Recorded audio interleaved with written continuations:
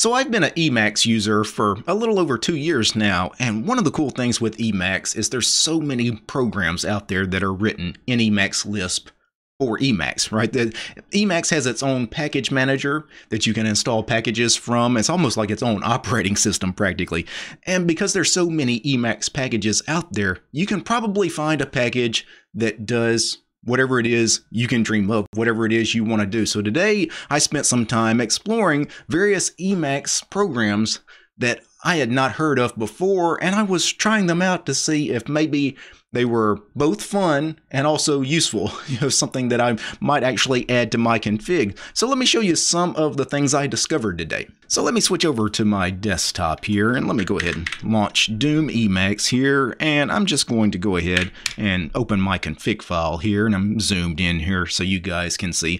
The very first program that I installed today was Beacon, which I've heard of Beacon before, but I never thought I really needed it until I actually tried it out and turned it on. And I think this particular program is awesome because what this does, let me move my scroll wheel on the mouse. So I'm going to scroll up and down with the scroll wheel.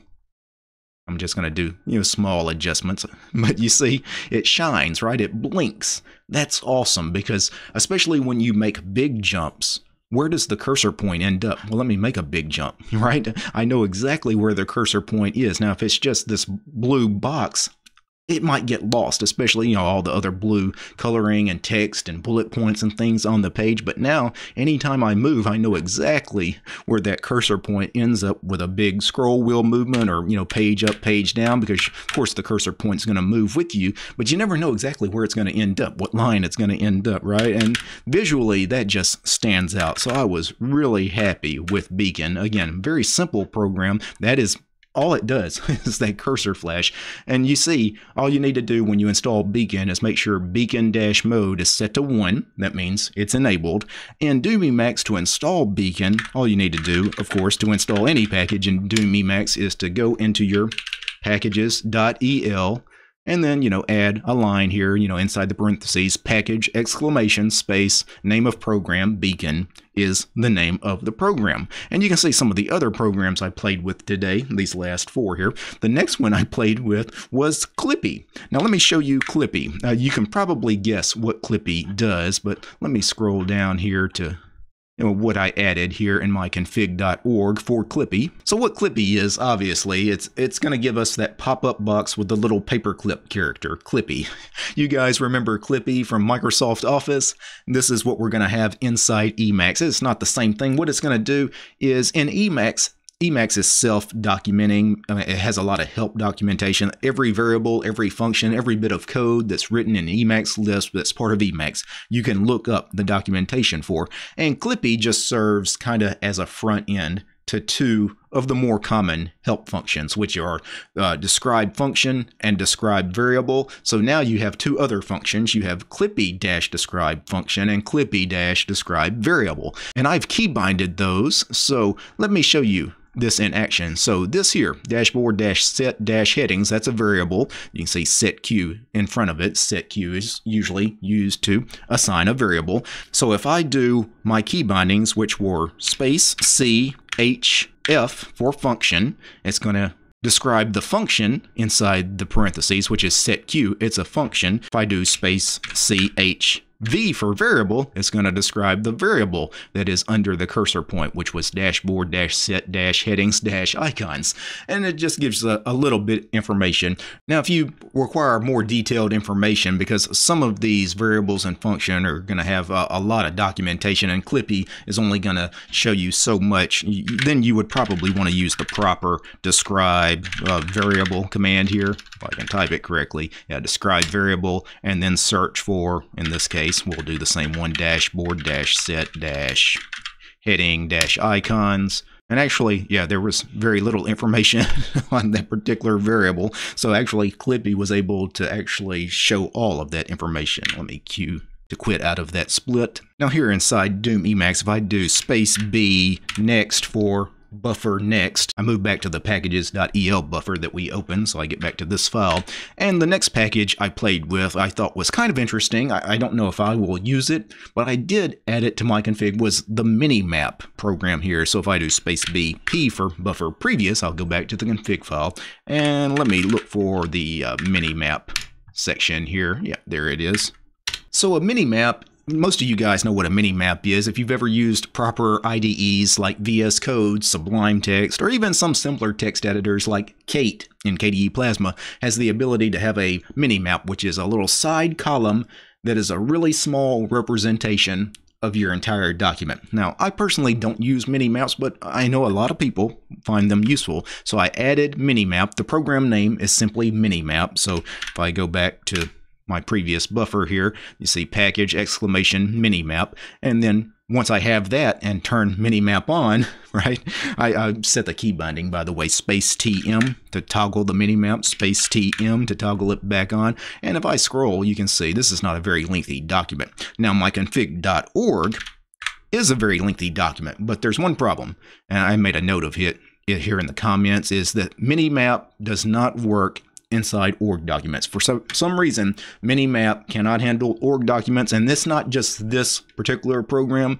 Every Minimap program I've ever tried, they crap out in org for some reason. I don't know, but if I find a different file, how about config.el, which is the rendered Emacs Lisp from that org document, this is actually pretty smooth, and the Minimap looks good, right?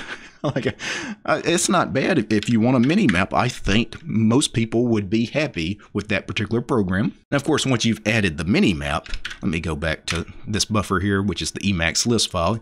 Once you've added that Minimap, what you could do, I could toggle on NeoTree, which is, kind of like you guys familiar with NerdTree and Vim? NeoTree inside Emacs is kind of like your file system, on the left-hand pane is what I have this set to. If I do space DN for directory NeoTree, meaning go to a different directory, let me go to a larger directory where you can really see, the icons and the directory structure. That's my config directory, right? .config. So really at this point, Emacs kind of turns into a proper IDE, right? It's got everything that you could possibly want. It's got everything that VS Code and Sublime Text have and more. At this point, heck, if I really wanted to, I could, open a vterm, which is a terminal down here in this bottom split. That way I can run terminal commands, like if I'm working on something and maybe it's a piece of code, maybe I'm working on some of my suckless configs and I want to do a make install, I keep a terminal open for that kind of stuff. I can keep a file manager open. I've got my Minimap open. And if I have to make a push to my GitLab at that point, I can open up Maggot and do a push. Just everything that you could possibly want, Emacs has. And that's why I've really designed my workflow these days. I spend almost all my time inside Emacs. So those three packages I'm going to keep in my config because I think they're useful. I'm definitely going to use Beacon, and I think Clippy and Minimap, they may not be the most useful programs, but at least they're fun, right? They're fun and useful. Now, I did install one completely useless program, but I thought it was so strange. I did want to keep it installed briefly just to show you guys this on camera. So let me go back to the packages.el. I installed Selectric Mode. Now, what is Selectric Mode? Well, let me turn this thing on. It's going to be annoying. But let me enable Selectric Mode, and now let me start typing. Watch this. I'm going to just type a random sentence. Now, this isn't working properly right now, probably because I'm recording. What should happen is you guys should hear a typewriter click for every time I press a key. An old school electric typewriter, and it's loud and it's annoying. It's really annoying. I think the way I can fix this so you guys can actually hear it on a recording is for me to stop capturing my microphone, and then let me try this.